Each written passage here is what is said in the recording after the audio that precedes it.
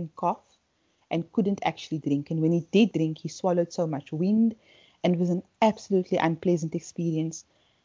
Also felt very powerless because here I have the milk and my child still not actually benefiting. It's actually making him feel more ill, winds and colic and all of that thing. So for that initial period, I was absolutely controlled by my breast and breastfeeding and pumping and storing. And it felt like I was in this twilight of, it was just, there was no difference between day and night. It was just one long blur of being in undies, being drenched in milk, sticky all the time.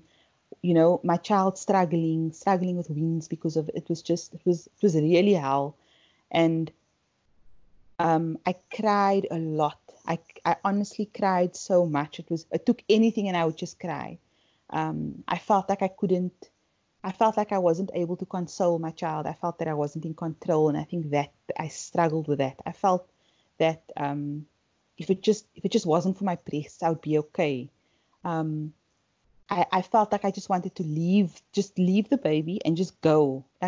This is not what I actually want. I felt envious that my husband was able to look at my baby with all this love and all this adoration, and I didn't feel that because all I says through the blur, I wondered if I was alone or if other mothers felt the same way I did. That everything involving our children was painful in some way. The emotions, whether they were joy, sorrow, love, or pride, were so deep and sharp that in the end they left you raw, exposed, and yes, in pain. The human heart was not designed to beat outside the human body, and yet each child represented just that. A parent's heart, naked, bare, beating forever outside its chest. Thank you.